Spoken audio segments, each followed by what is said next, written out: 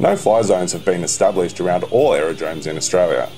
The no-fly zones introduce restrictions to operating within 3 nautical miles of the aerodrome and on the runway approach and departure paths.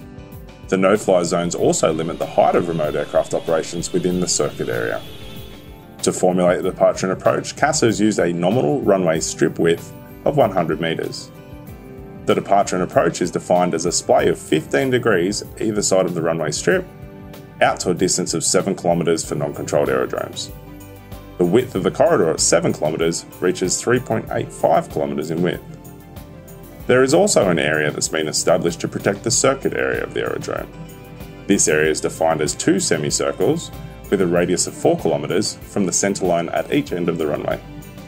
The 2 semicircles are joined by a straight line from the point abeam the end of the runway. This forms an area where remote aircraft can fly to a maximum height of 150 feet or 45 metres. These areas look quite restrictive for remote operators, however, these areas are only restricted whilst there is a relevant event. A relevant event is defined as when a piloted aircraft is utilising the same airspace as the no-fly zones.